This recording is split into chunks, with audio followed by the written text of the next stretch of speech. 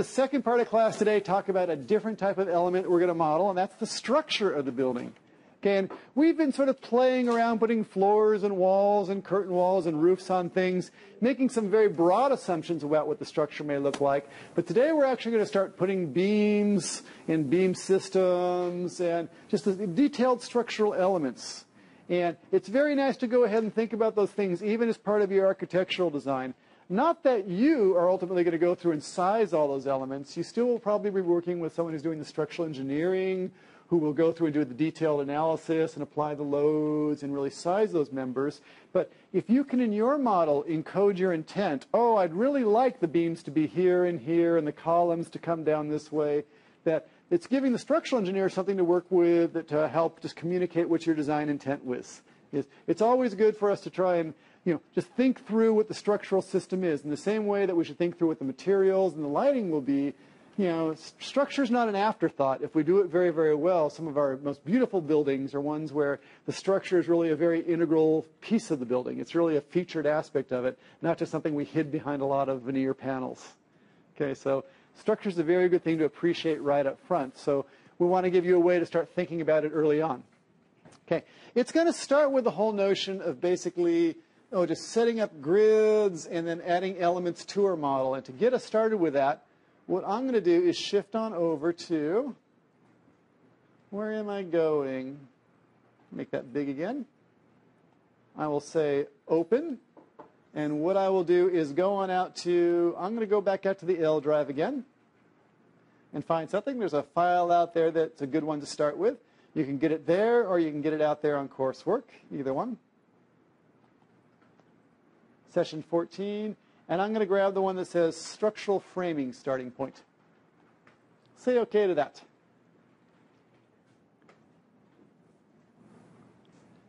And what we're going to be bringing in is actually just a system of grid lines. It's really just lines which are indicating the locations of where some of my columns are going to be and how I want to lay out the building. Now, these grid lines I've already set up. It's for a design that I have in mind. This is going to be, I'd call it an arc-shaped building. It's going to have a gentle sweep to it. It's kind of like the Wynn Hotel in Las Vegas or something like that. Just sort of a gentle sweep. Okay? And in terms of these different grid lines, I've created the grid lines. I've taken a grid and I've read a radial array. So these ones that are radiating out from that point, I've arrayed around evenly. These other ones which are arced, I created by creating them and offsetting them the same distance. And it's actually a little bit complicated to set up that grid, so I'm not going to do it in class. We can lose a lot of people there, so it's really more important to put the structural elements on the grid. Let me set up a very simple grid so that you can just sort of get an idea of what the grids are like. And then we'll go through and place some structural elements using the grids. Grids are actually right up here. Let me pop back over to the Home tab.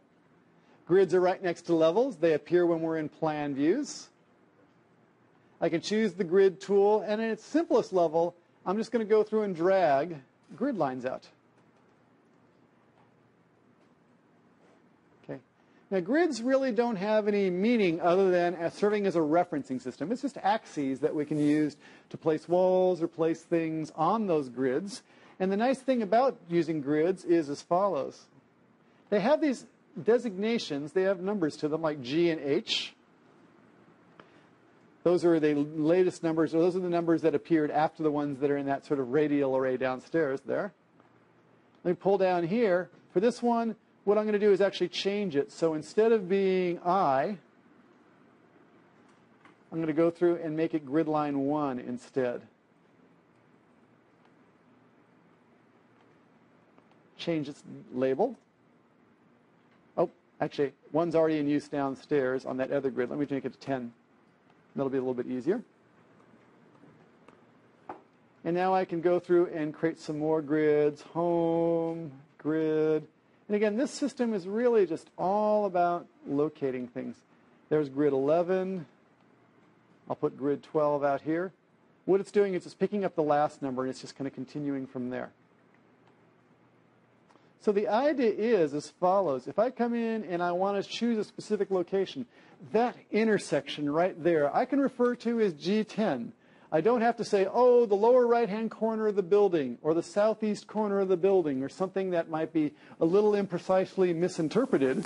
Okay, I'm going to say that's specifically G10, and everyone knows exactly what I'm talking about at that location. So as we work with bigger buildings, it's actually very handy and helpful to go through and set up these grids. Now, what do you do with the grids after you set them up? They're really just a referencing system, so I can do things, I can place columns on the grids. We'll do that in just a moment. I can use the grids to place walls. Let me show you what that might look like. I'll grab some walls. I'll just go ahead and grab these concrete walls. Just kind of stretch them out there. I didn't place them on the grids, but what I'm going to do is use my Align tool to bring them to the grids. And how I'm going to do that is under Modify. I'll say Align. I'll just grab the grid line and choose the center line, and I'll lock it. I can use the Align tool to grab the grid line, the center line, and I'll lock it. Yes, Farzan? Sometimes when you see the lock sign, but you don't lock it at the moment that you click away, you lose that lock. Yeah. Is there any quick way to get back? It's generally to try to do the oh, actually, let's take that back. You can realign it. Let me show you what Farzan is asking about. If I say like this, okay, and just say, no, I don't want to lock that right now. It goes away. What can we do? I think what I would do then is actually just do, it's going to sound weird, but I'm going to realign it. I'm going to align that, and I'm going to choose the center line of the wall. Can you see down at the bottom right left-hand corner it says 8 concrete wall, 8-inch reference? Okay. And lock it again, even though it didn't move it. It might be helpful for you to move it away and then bring it back again. But there's no easy way just to grab it again. Now, the reason I like putting things aligning to grids is, what I'll typically do is actually run my dimensions to the grid lines.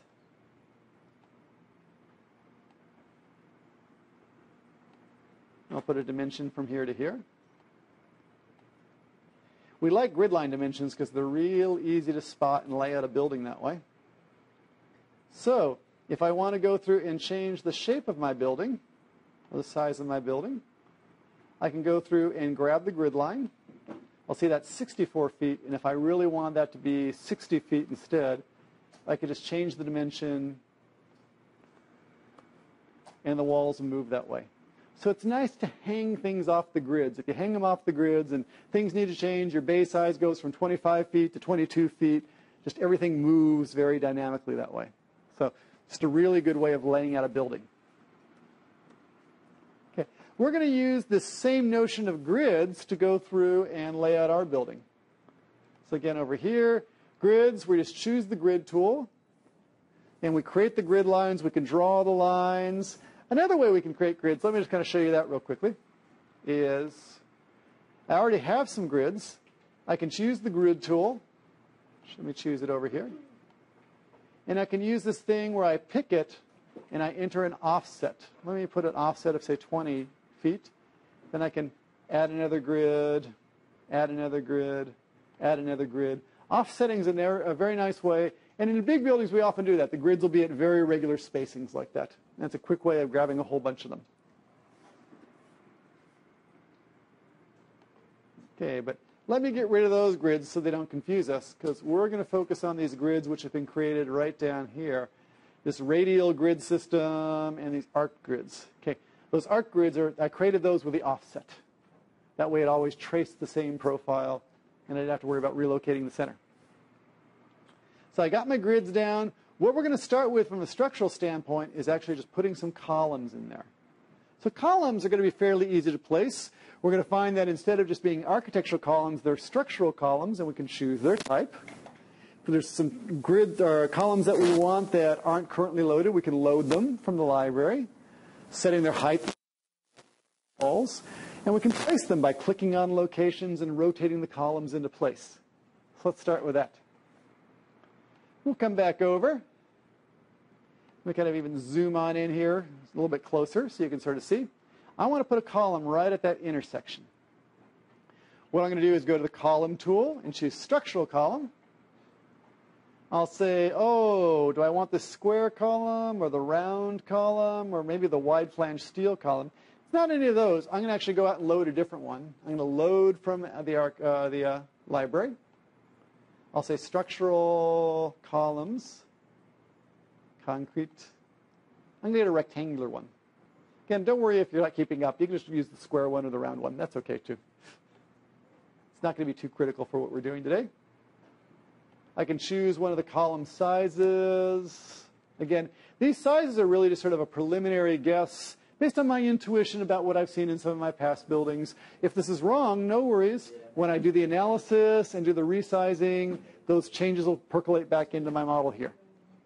If you want to make new ones, you just duplicate and change the dimensions in the program. Correct, correct. If you want to make a different size, it's as easy as we'll just change the type properties, and I can duplicate it the way we have been doing, and then change the sizes in there, just like doors and windows. So I'm going to grab that 18 by 24 column, and I'm going to place it right on this grid. Let me zoom on even closer so I can show you just really precisely how it's being placed. Now notice when I try to place it, it doesn't line it up with the grid very well. It keeps it in the XY system, but it's not really aligning to my grid. So what I can do is, if I want to rotate that, try hitting the space bar, and it'll rotate around trying to orient itself to the grid. Okay? So I'll space that over. I kind of want it oriented that way. When I'm happy, I can click. That column's in place. I can then go on over to the next grid location. There it is. If I want to put one up here, I can space and rotate it around. When I'm happy with the orientation, I'll put it in there. Notice as I'm putting them in here, I'm specifying a height, and I'm specifying what level to go up to. I'll go up to level 2. And I will come on down here, and I'll put the third one in. And I'll space bar a few times and say, OK. Now, you guys know me pretty well now in terms of doing things that are repetitive. I hate doing things that are repetitive like this. So there's always a shortcut, and I'll always show you what that shortcut is. There's this fantastic mode up here called placing them on grids. And placing on grids says, you know, if you're going to put grids down there, why don't you just show me what grid lines you have you're interested in, and anywhere there's an intersection, I'll put a column there. Okay, so let's take a look at that. I'll zoom on out. I got all my grid lines hanging around in there. No worries. I'll go back to column, structural column, and say on grids instead. And what I can do is actually just choose a grid line. And what happens is, as soon as I choose an intersection, I control-click to get the intersection. You'll see what happens is, at that intersection of those two grid lines, it kind of ghosts in, oh, here's a candidate. If you'd like me to put a column there, you can say OK and select this. But that's what's happening at the intersection. Let me click this one. Oh, there's another good one. I can intersect these grids too, and then I get some more columns. This is awesome. Isn't that nice? It just rotates the column to the good. It tries to be smart. So I'm going to control-click, control-click, control-click, and control-click. And what I've done is I've placed almost all my columns. I'm still out these 3 columns on the front row. I'm going to go back and put them in a second because I've already put some over here. So I'm going to make that a separate selection. But when I'm happy with these selections, I say finish the selection. Actually, I lost that one there. Control, control, control, control, control. Finish. Okay. And what I've done is actually created like a little minefield, this little mini Stonehenge of all these like columns. Would it do repetitive columns if you place them twice? Yes, it would actually put 2 on top of each other. Okay, which could be okay, because I could always go back and delete one. Yeah, I would say this tool is good for getting started, but you could always go back and move and edit and change the columns a little bit. But it's a good starting point. It's just really quick. Okay, let me go through. I'll put some more columns in there for those final locations. Again, I'm going to do this as a separate operation just because I'm going to only select some of the grids. I'm going to select that front grid, but the second time I'm only going to grab 1, 2, and 3. Now see if you can get your columns in there and come up with something that looks like this.